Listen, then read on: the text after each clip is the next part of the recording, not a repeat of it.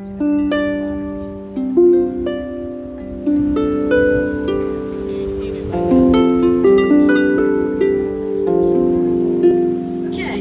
hello. I'm Lady Rachael of Bhakail from the East Kingdom. About 20 years ago, I had a very energetic dog, and I lived in Philadelphia, and I learned about dog driving, and I was in the SCA, so I went down the rabbit hole that you're not supposed to go down in research is try to document something that try to document something that may not really exist in period. So I spent a bunch of time, and I actually was able to document dog driving in period, but there isn't a whole lot of information. And I became very intrigued by the technology in wheeled vehicles and really just got into it and pretty much read everything I could get my hands on. And I had a cousin, an older cousin who has a PhD in Egyptology from the University of Pennsylvania. And I did some talking with her, and she very kindly took me over to the University of Pennsylvania and their archaeology library. And the section on chariots at the library, I had every single book in my own possession. So I was like, okay, I think we're going to talk about wheeled vehicles and bring that information into the SCA. This talk, can everybody see my screen? My presentation? You can see your screen. Yeah. Okay, terrific. So so this is my first slide. So what I'm going to do is I'm going to talk about luxury, what I call luxury travel wagons. They've existed since the Roman Empire up until, I guess you could say present day.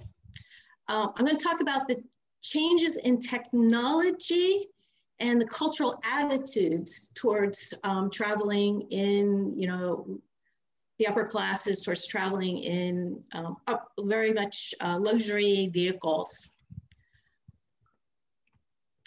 So it's an introduction prior to 1601, which is the end of the period, the official end of the period for the SCA. It's not a woodworking class. I'm going to talk about what makes up a wheeled vehicle, what makes it distinct from more modern vehicles. But I'm not going to talk about woodworking skills. I am going to talk a little bit about some plans, but I'm not a woodworker. I work with my friends to help me with my projects, but I'm not a woodworker. We're going to talk about luxury wagon styles, their attitudes, starting during the Roman Empire. I'm going to talk in the Middle Ages, and then during the start of the Renaissance or the end of the SCA period. And if I'm not out of time, I can also switch to talking a little bit about the ancient draft harness and the medieval draft harness that has aspects that look very familiar today. So first, I'm going to talk a little bit about some definitions so that everybody is clear and on the same page. I took these definitions from the readings that I had for, was it Mary Littauer and et al. So these are the definitions that are agreed upon by the archaeologists who specialize in wheeled vehicles. So a cart is defined as having 2 wheels. A wagon has 4 wheels. What? So a chariot is a 2-wheeled vehicle. It's a cart, but it's a specialized cart. During the ancient period or the classical period, it was the sports vehicle. or the race car of that time. For a more comfortable ride, you stood up on it and you used your legs and your knees to give you a more comfortable ride with it. They are always pulled by 2 or more draft animals. The draft animals could be horses, mules, donkeys, and I have even found, you know, since my interest is in dogs, I have even found evidence of children playing with child-sized chariots pulled by dogs. And in fact, there were some, at the Children's Fest, there was a spring festival that had a day of children's activities, and they had dog chariot races with those. So, this is not to say that in the classical period that there were carts that people sat on and there were wagons that people sat on, but the chariots were the sports cars. A litter is pretty much poles that are used to carry something. In this image, we've got an older, I assume a king or somebody of high status. He's being carried on a litter that's held up by 2 horses for that. And the advantage of a litter is with long poles. If you've ever put a board across 2 cinder blocks and stood on them, and you get this kind of bouncy action. So that gives you a nice suspension, a primitive type of suspension. So now a wheelbarrow is evolved out of the litter, where you replace one person carrying the litter with a wheel. They're balanced differently than with carts. The cargo weight is between the person who's holding the wheelbarrow and the wheel, where with carts, most of the cargo weight is sitting over the axle.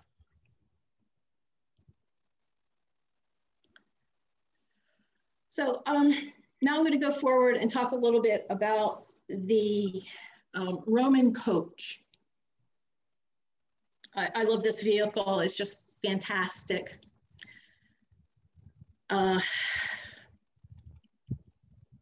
So the Roman coach was a high point in technology. It's got a suspended body. It's got shrunk on metal hoop tires. It's got steam bent felloes on the wheels, and it's got a metal kingpin in the front axle.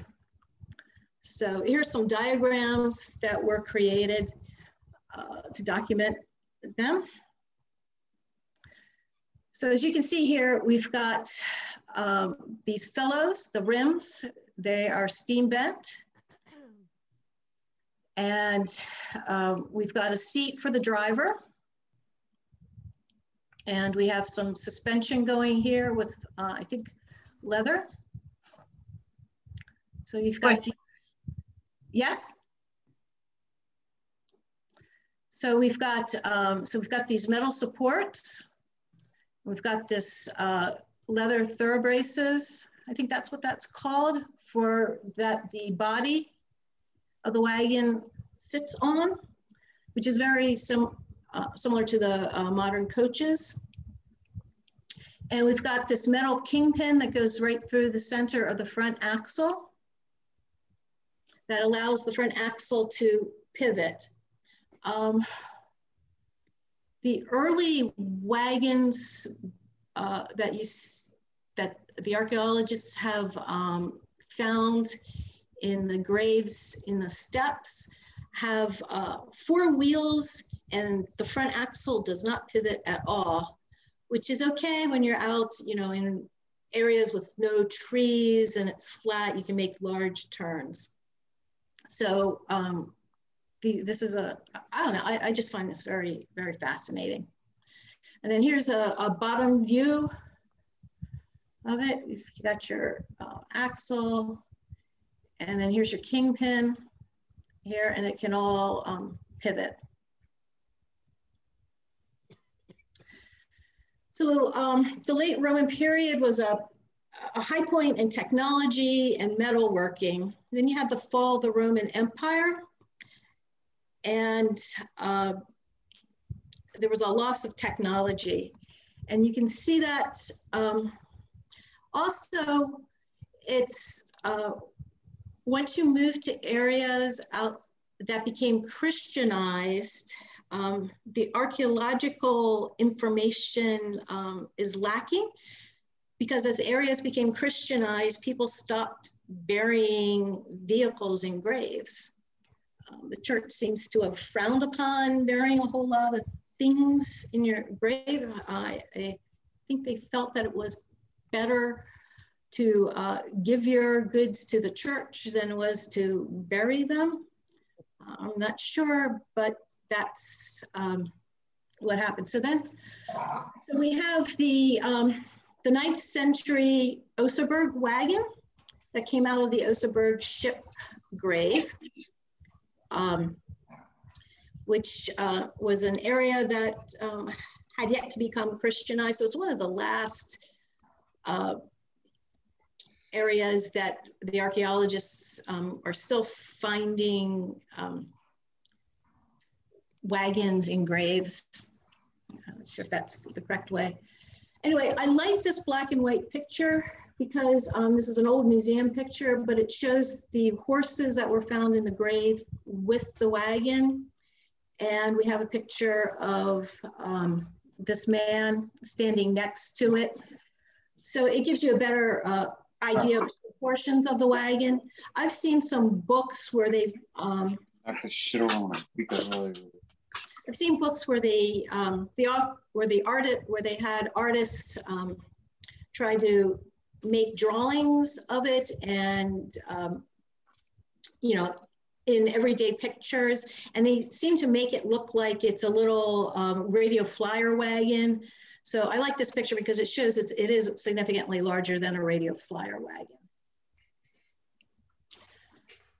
So by the time of the Oseberg ship grave, we have a low point in wagon technology due to the scarcity of metals and a decline in metalworking skills.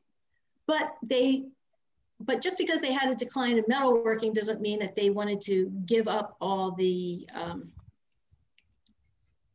technology that they had. So instead of using a metal kingpin, they put in a wood kingpin. So right here, you can see this right here is where the kingpin is. So we have the Oseberg wagon. We have no metal tires. Well, you got your phone plugged in. We've got felloes that are pierced together instead of steam bent. We have no metal supports for the body. They're just wood supports, and there's no suspension for the body. But we know that this is a very luxurious wagon because it's got, somebody spent a huge amount of time carving it, decorating it. So I mean, these are the pictures from the book about the archaeological find that was published in 1928. So we can see here, here's the wood supports for the body. The body just lifts off, and the undercarriage, as you can see here. So here's a side picture of it. So you've got the wood supports, the body lifts off, and as you can see here, the wheels are pieced together in multiple sections. They're not steam bent at all.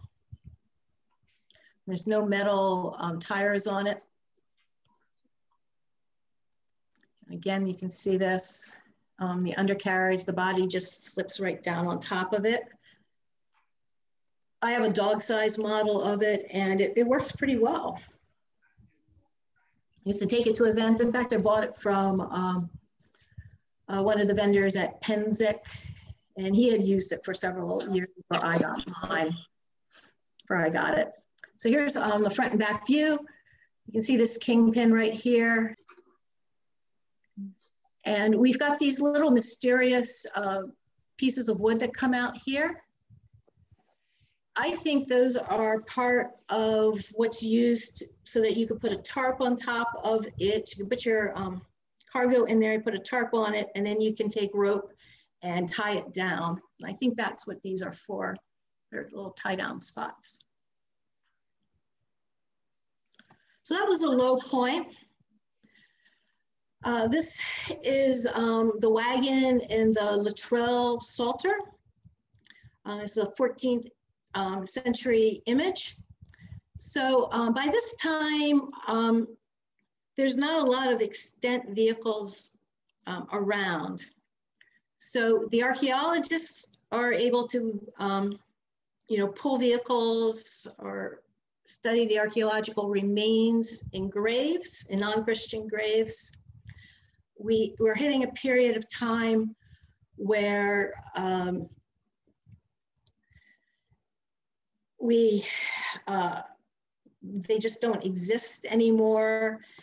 And then later on, the early coaches, there's still some really early coaches that are in the carriage museums and royal muses of Europe. But right now we're kind of in a dearth of information of extant vehicles. So you have to turn to the art and take a look at that. I also want to say that during the classical period,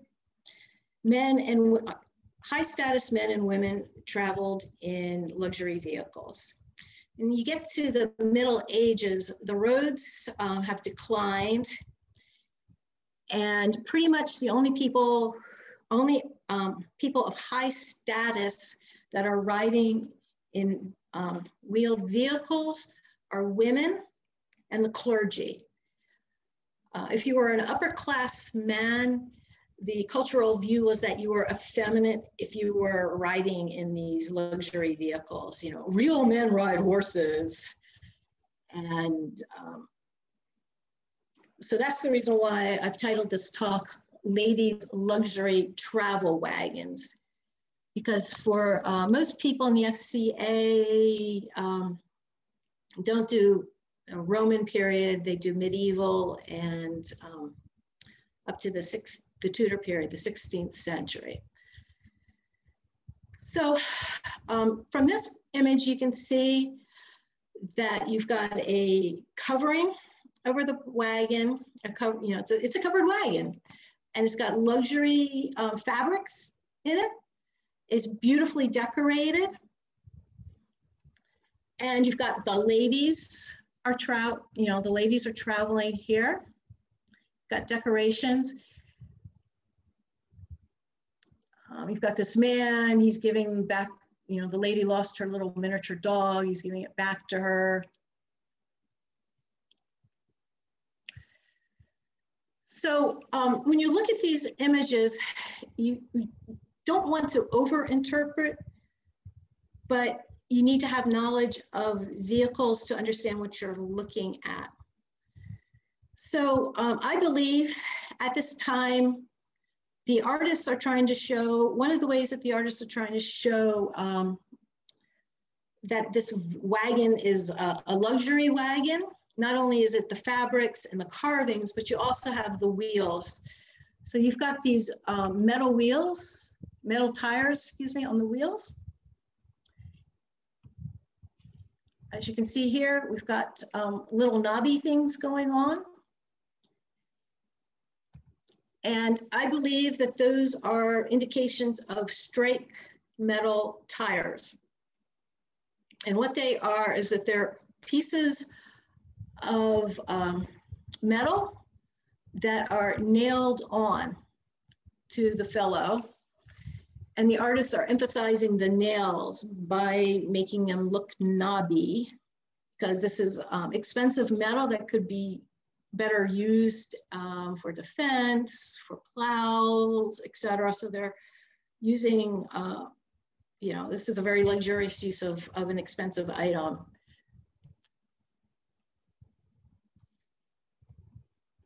So here's another picture from 1348.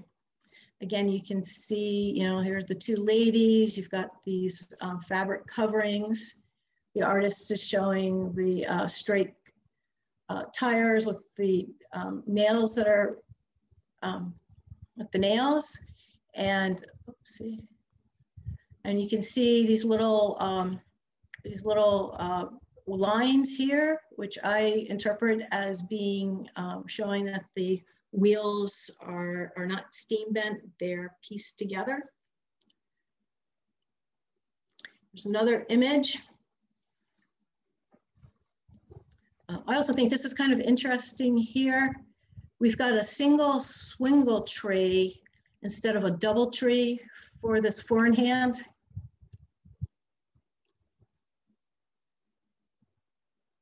So we're wondering what's under those fabrics? You know, for the fabric tires, I mean, for the fabric covers on these covered luxury ladies' wagons. So here we have a picture of these people that are being drawn into hell by these devil creatures, demons, whatever, and they don't have a fabric covering on their wagon. So it looks like, you know, you've got these hoops with straight wood. That's what's holding the covers, the fabric covers up. See, wrong way. And then here's another image. Again, we've got these beautiful ladies, upperclassmen. I'm not sure exactly what's going on with the hairy guy. But did you also notice that we don't have people sitting on, we don't have men sitting on the wagons driving the horses. They're usually sitting on the horses.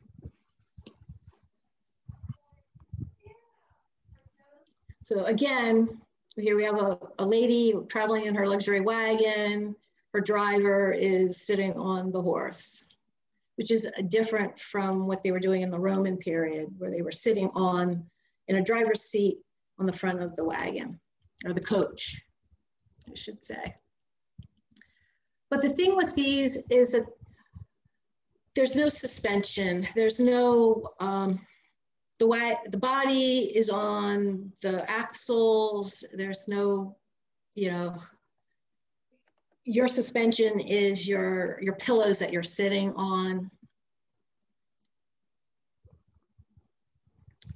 So again, I like this image because this is Isabella of Bavaria. She's entering Paris.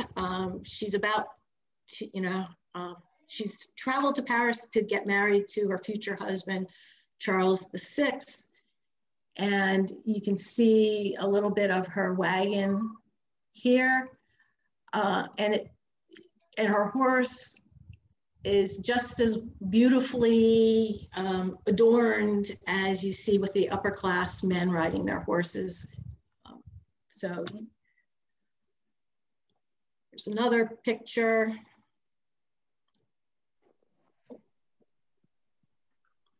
So this is an interesting picture because you usually don't see in the illustration what exactly is going on underneath the body. So what we have here is Pope John the 23rd. He had a carriage accident. And everybody thought this was extremely funny because, you know, this effeminate man of the clergy, he's so effeminate, he's been traveling around in his wagon that only ladies really ride and not real men. And he had an accident. Well, he wouldn't have had an accident if he hadn't, you know, if he'd been riding like he should have been as a real man, but he had an accident. So there, and everybody's all in an uproar because he had a carriage accident. But I'm happy about it because I get to see what's underneath these carriages. So we've got, the artist has been very nice and he's shown us that there's a kingpin. We've got this classic V-shape here on the forecarriage that allows the axle to pivot.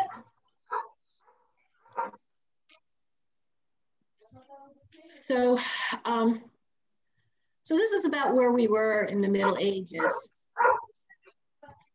But surprise, surprise, suspension technology did have a holdout in Eastern Europe, in what is now called, what we now consider to be the modern Hungary area. Wise now. So, and we have reports about it from various sources, mostly from the Moors world, not the Christian world.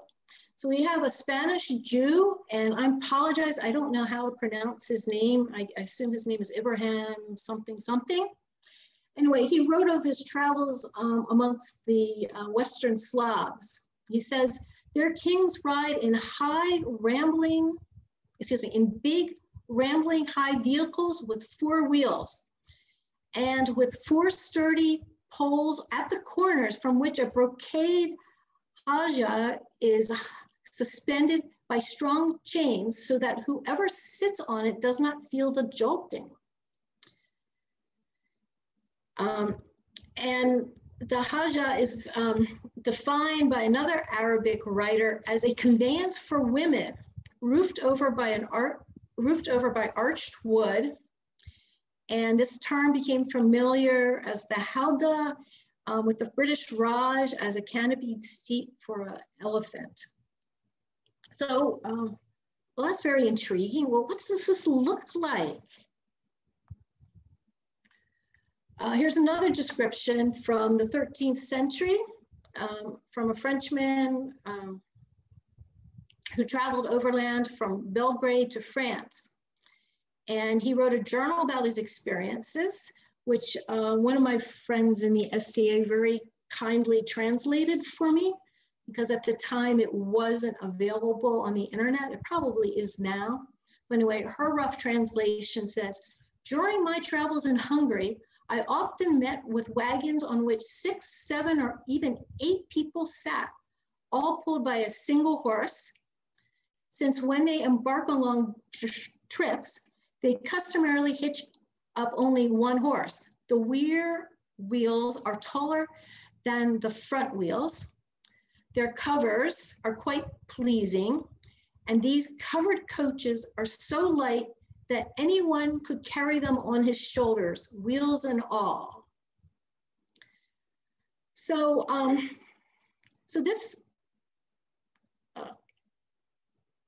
this became kind of interesting, and it became a fad by the 15th or 16th century to display one's wealth by owning such a wagon with a suspended body.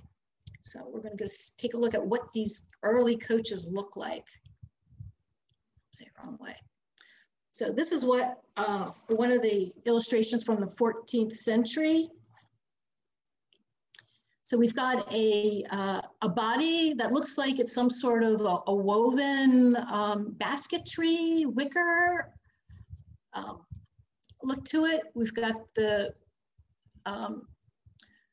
hoop cover, to hold up the covering. This illustration shows, I think it's a sign of a 4 in hand, but it may be just 2 horses. But we've got suspension again, we've got support, and we've got a bunch of ladies traveling in it. So Cock, or C-O-C-S, I think that's pronounced Cock, is a village in Hungary from which the word coach is derived. This photograph is somebody's reproduction of an early coach from Cock. I grabbed this image off of a web page a number of years ago. Somebody was trying to illustrate what they look like. So we've got two, what's it, three there, horses pulling it. It's kind of got a look that's sort of similar to what we think of with the troika wagons in Russia, where you've got traces and the ability to pull both the front axle as well as the rear wheels. This is another picture of a wagon. And you can see this strut on the outsides of the hub here that's supporting the body. And then I had the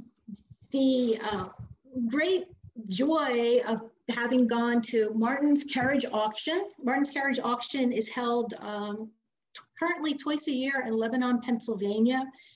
And when I can get time off from work, I love to go to it because it's a place where you see all sorts of carriages come through. And while I like going to carriage museums, auctions are wonderful because everybody, it's not frowned upon if you take your camera and you crawl underneath them and take pictures from all sorts of angles. So I was really excited to see this. I was really excited to see this carriage because a lot of people, they see these struts on the outside of the hub, and they assume because of that, the front axle can't pivot. But what's going on is that it has a pivot point up here. So this axle is pivoted, it's making a turn, and it accommodates this strut.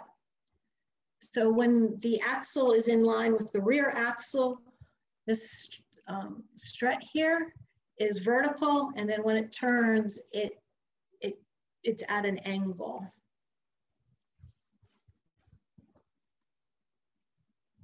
So this is, to me, an illustration of why you have to be careful of of how you interpret images, because it's easy from this image to just assume, hey, that front axle can't turn, but I believe it can.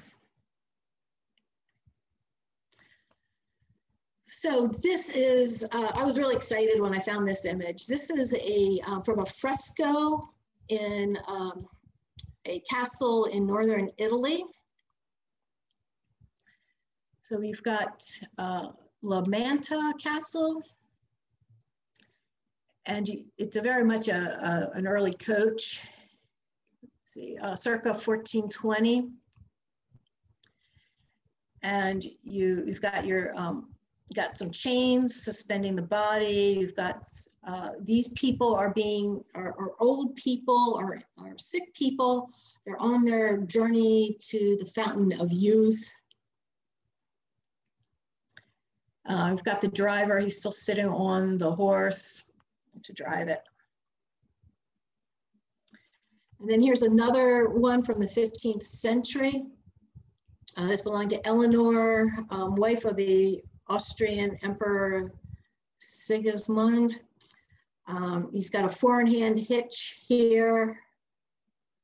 Again, the driver is not sitting on the carriage. We have the lady. It's adorned with her heraldry. I think this is a support for the suspension of the body.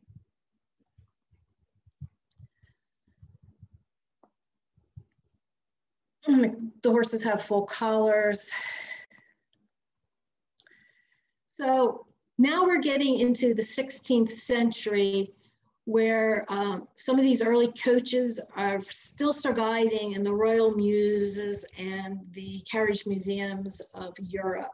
So this is this one is just the body, but as you can see, it's just totally encrusted with decorations and heraldry.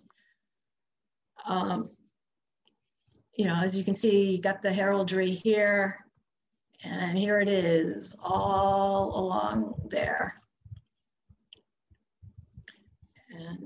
Here's another image of it. Again, I grabbed these off of the internet a few years ago. They're just absolutely incredible. And then here's one from 1560. We've got the the supports for suspending the carriage body on it. So we've got this fad for travel, for showing off your wealth by owning a coach. You know, it's a fantastic way of showing off your wealth and traveling in comfort. So now we have this culture where real men ride horses and they don't ride around in carriages or in coaches. That's not. So there's writings in the 15th and 16th century talking about the downfall of our youth. Our young men, they're not being manly. They're riding around in these coaches and they're not real men, and we don't, it was very controversial. But, old people get to be old-fashioned in their beliefs, and the young people thought this was a fantastic thing to do. And we also have an increase in trade into cities. So we started having carriage jams in the cities. Let's see, let's go here. Oh, here's another one. There's just some really just beautiful. And then here, this is just post 1601. This is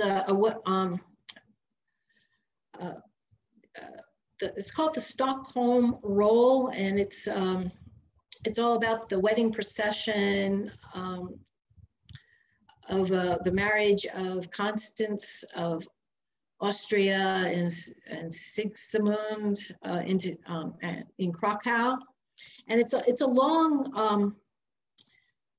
a long painting, and it's got multiple pictures of these carriages in them, but we've got upper class men and women riding in these. So it has become more acceptable. So one of the things that I wanted to talk about is that there's something called, some people call them Vardos, other people call them gypsy wagons. They're traveling wagons with living quarters used by the gypsies, especially in England. And while they're traveling vehicles, they're not really appropriate for pre-1601 because the gypsies in the UK only started using them in the mid-19th century. Prior to that, they were living in what were called bender tents, and they used pack horses and pack donkeys for traveling around. And they're beautifully decorated and they're wonderful, but I just like to make sure that people are aware of these beautiful vehicles that are actually period.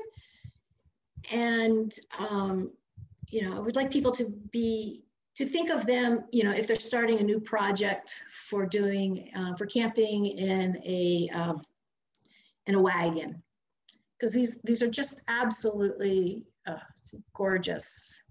I would love to see at Penzic one, something like the ladies, like the Littoral wagon. I would just love to see that. I have no evidence for what's exactly inside of these wagons.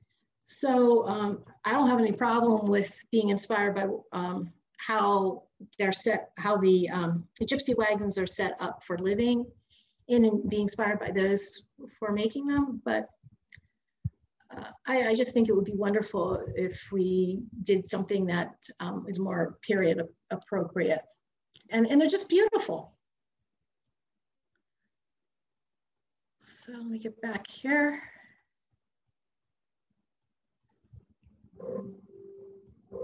Oops, oh God, I went the wrong direction. Apologize.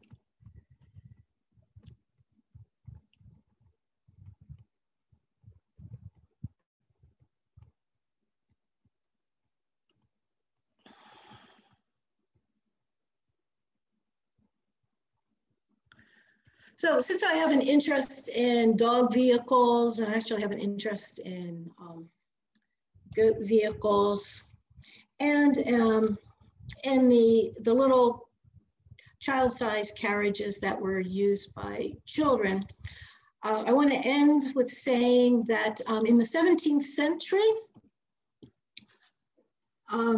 children's portraits you started seeing miniature versions of coaches in the children's portraits. And in fact, in 1608, the 7-year-old future Louis XIII of France was given a dog carriage. Thus, when you start giving upper class boys things, that's usually a sign that they're fully acceptable in the culture. So the fact that the heir to the throne of France was given one of these shows that by the end of the SCA period, 1601, it was fully acceptable for upper class men to be riding in coaches. Where are we? How are we doing time-wise? Okay. You've got about 10 more minutes. All right, good.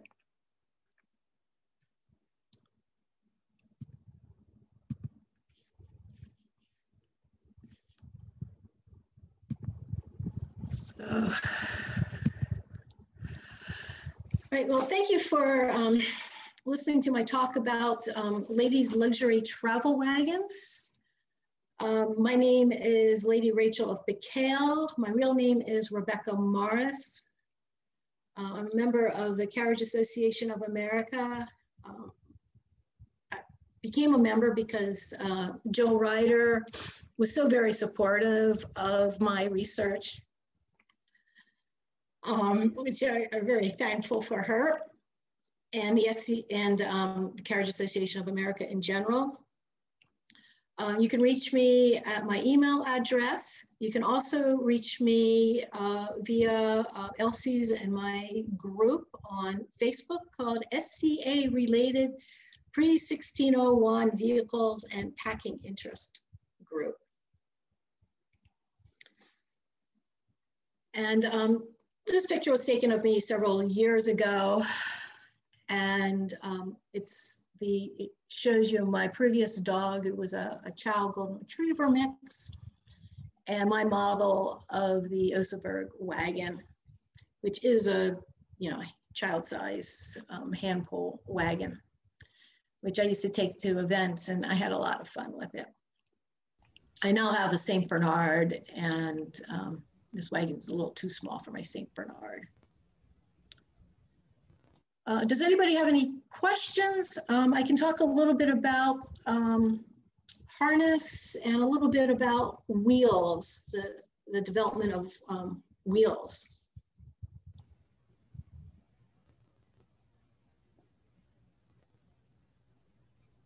You had one person who asked for a copy of your handout class notes, your presentation. Would you want them to send a request to the email that you posted in the with your presentation? Yeah, I'm quite happy to do that. I already have a PDF on our Pre-1601 Pre-1601 Facebook group there. So yeah, that would work.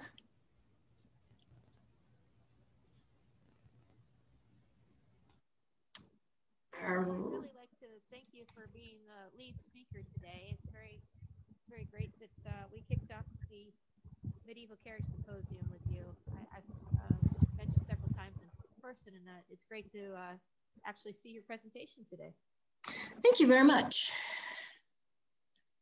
So do we want to take a break or?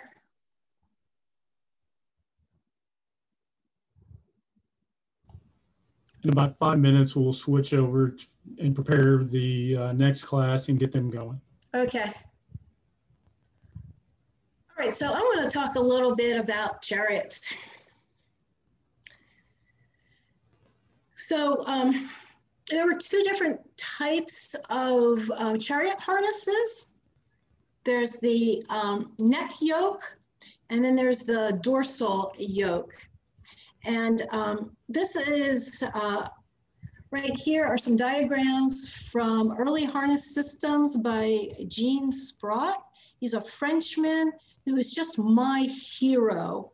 He wrote this book called Early Harness Systems in French, and Mary Littauer translated it into English. It's full of wonderful illustrations, and he is a experimental archaeologist, or was an experimental archaeologist, who was just very interested in early harness systems, and he experimented with some really weird early stuff. Anyway, these images are from his book. So this is the image showing the neck yoke, where the traction is on the collar area, on the shoulder area. And you show the dorsal yoke. And then this is a hybrid between the two of them. And in the 1930s, there was a man who wrote a book claiming that the chariot harness system was ineffective and it choked the horse. And Sprott, in his book Early Harness System, he disproves that theory, although you do see it around in some later books. And I just wanted to talk a little bit about that. He proved that the man who wrote in the 1930s was confused, and he disproved that it checked the horse. So here's from the 5th century BC. This is a drawing of a yoke for horses that was found in one of the graves out in the steppes. And this is an image from a broken statue of a chariot, a bronze statue of a chariot. And then these are, right here, these line drawings are images of the dorsal yoke found in some graves. So these fit on the back instead of being in the front of the shoulder. And what's neat about this, this fragment from this chariot statue is that you can see all the straps that for how it was tied onto the end of the pole, and the complicated knots and et cetera that was used with that. And then here's an image of a wagon from one of these frescoes, I guess you would call it, in Pompeii. It shows a wagon used to transport cargo, and you've got the two mules, and you can see at the end of the pole this dorsal yoke.